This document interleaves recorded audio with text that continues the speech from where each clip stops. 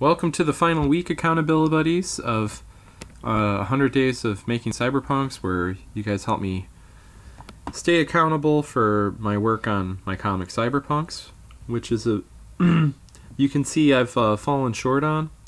I mean, everybody said that my plans were very ambitious, and I was hoping that I could streamline my work, but it really hasn't. It especially doesn't help that I've decided to redesign a character to a degree. I have like 4 bald characters in the book, so I decided to give this guy cornrows. I chose cornrows just because it's not a hairstyle I've done too often in my over the years, and so I wanted this character to look different than my other characters. It's bad enough that Chester kind of looks like a character that I did years ago called Cement Truck. He had little sunglasses on, and she's got the googly eyes. So, it's gonna be a hassle because it already takes a long time for me to do this in vector art, and the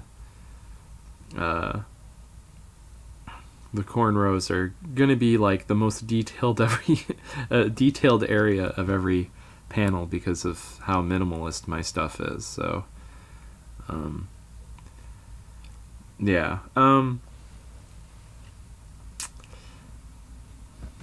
of course this also backs up the racial identity of the character, because with characters going in internment camps, it's I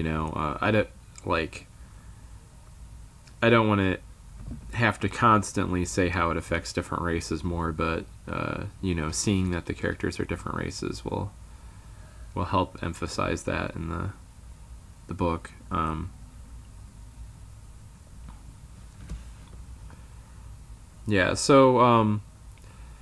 Another way that wasn't on the chart that the book kind of fell short on time is when I first started this 100 Days, I really wanted to have it so this episode would be like me prepping the Kickstarter and me prepping the and me actually uploading it to Comixology, and I've been making steps to do those things, but I just it's not in any stage that was interesting enough to include in the video. So that's another thing that I'm dealing with, and that also isn't really an excuse to what the idea of the comic was. The idea of this was to see if I could produce a monthly comic, and the first couple weeks it looked like I could, and but that's in question now. But the good news is I did produce enough to where I can where it seems like I can do almost a monthly book. So like once a year I'll have to do a skip month or something, so that's not that big of a deal. One thing I've been keeping under my hat is that I'm gonna roll this into another comic that I already have the art done for, because I realized the characters in that story belonged in this universe.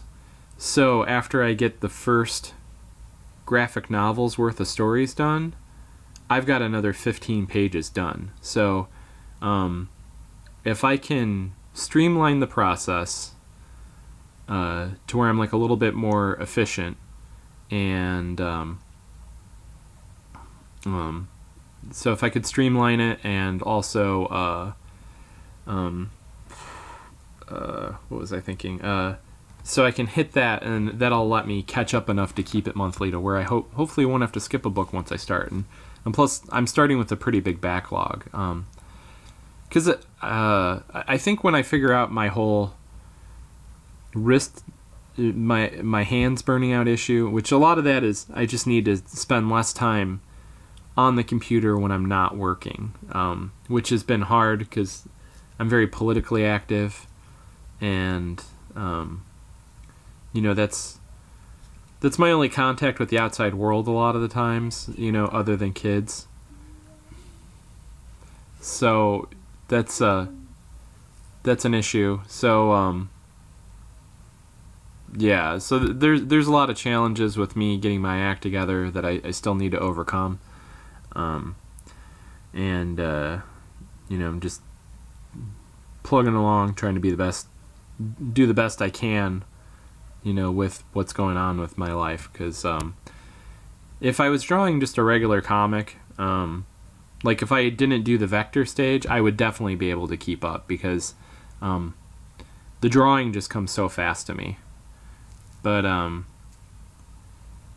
done a bunch of black and white comics that, in my hand drawn style, and none of those have seemed to capture anyone's imagination. So like this one comic store owner kept telling me, it's like, you need to do a book in color that's the regular size, so people will buy it. And while I think that's ridiculous, I think he's right about that. He's a Nazi sympathizer, so so he's wrong about other things. Yeah, so that's where we're at right now. Yeah, I'm glad I did that feedback group, because I got some good feedback from my Facebook group. It's mostly just by that one guy, but that'll probably change too as people see more of the book. They'll have an idea where the characters are, and the stuff I'm lettering right now is oh yeah, that was one thing I meant to do too on the update sheet. I wanted to show where I was working on the comic now, because I've lettered quite a bit, and some of the dialogue is so good, because like Chester's a great character, even though there's kind of going to be kind of an analog to Chester in several books I'm working on. So which is another thing I want to talk about to keep the book kind of fresh to me.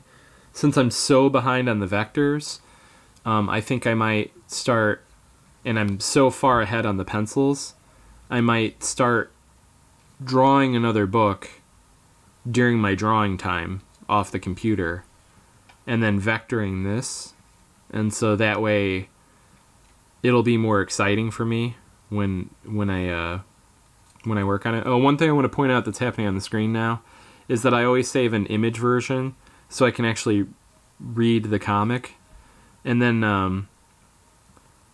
I also do a save as a PDF for when I get ready to consolidate it into a book for